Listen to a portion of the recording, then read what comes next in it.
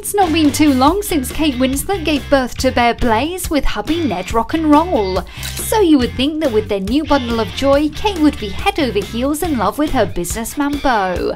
But it seems Kate's heart lies with a man that came long before Ned. No, not one of Miss Winslet's previous husbands, but her on-screen lover Leonardo DiCaprio. In an interview with Pop Sugar to promote her new film Divergent, the actress was asked if she preferred Divergent's leading man Theo James over Leo's character Jack in Titanic. The starlet responded saying, "Leo is my love of my life. How could you possibly even ask me that question?" We're not too sure that's the real reason though, as the star also added that she can't say Theo over Leo as he would never let me stay the night at his house ever again. Sounds like Kate is just looking for a place to crash.